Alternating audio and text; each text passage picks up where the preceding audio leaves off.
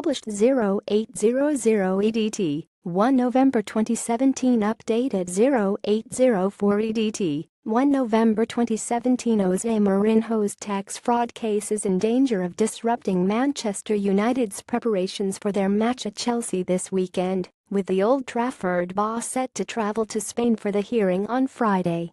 United have brought Mourinho's weekly press conference forward 24 hours from its usual slot to Thursday, and sources in Spain say they expect the Portuguese coach to be in court. Mourinho's no point to Rui Faria, and his coaching staff will oversee training if he is out of the country, but the situation would be far from ideal.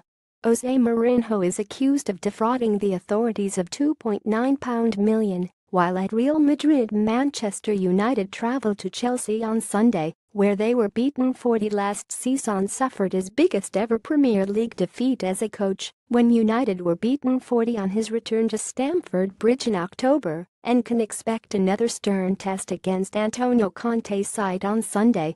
Mourinho is accused of defrauding the Spanish tax authorities of £2.9 million during his time in charge of Real Madrid between 2010 and 2013 by not declaring profits from image rights.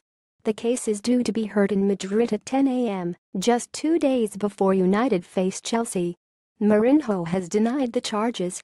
The Portuguese manager, 54, was in charge of the La Liga giants between 2010 and 2013. He settled a previous claim against him in 2014, paying a penalty of £1 million, but prosecutors claimed in June that some of the information in that settlement was incorrect.